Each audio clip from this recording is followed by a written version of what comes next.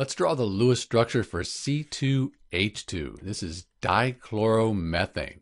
So the first thing we do with Lewis structures like dichloromethane, we count the total number of valence electrons.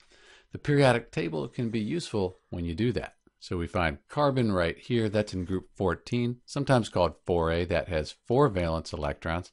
Hydrogen, that's in group 1. All of these elements have 1 valence electron. We have 2 hydrogen atoms.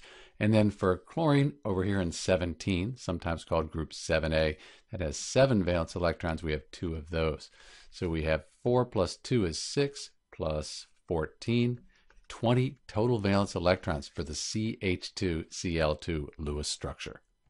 We put the least electronegative element in the center, but remember that hydrogen always goes on the outside. So carbon is the least electronegative. We'll put that in the center, and then we'll put 2 hydrogens and 2 chlorines around it. Because we have a tetrahedral molecular geometry, it doesn't really matter how we organize the hydrogens and chlorines around that carbon. It'll all end up being the same thing. Next, we can put 2 electrons between atoms, a pair of electrons between atoms to form the chemical bonds. It looks like this. So far, we've used 8 valence electrons. We have 20 total valence electrons for the CH2Cl2 Lewis structure. Hydrogens only need 2 valence electrons, so they're good. Let's complete the octets around the chlorines.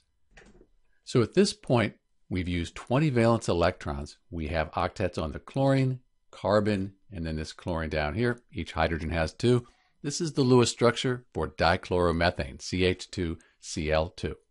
If you wanted to look at the molecular geometry, we said it was tetrahedral. So that ends up looking like this here. Note there aren't lone pairs drawn around the chlorine here, and each line represents a single bond. So the molecular geometry would be tetrahedral. And note that again, it doesn't matter where we put the carbons and hydrogens. Right now, we have it like this here. But if we rotate it like this, we'll have the same orientation as we did in the Lewis structure we drew. This is Dr. B with the Lewis structure for CH2Cl2 dichloromethane and the molecular geometry, which is tetrahedral. Thanks for watching.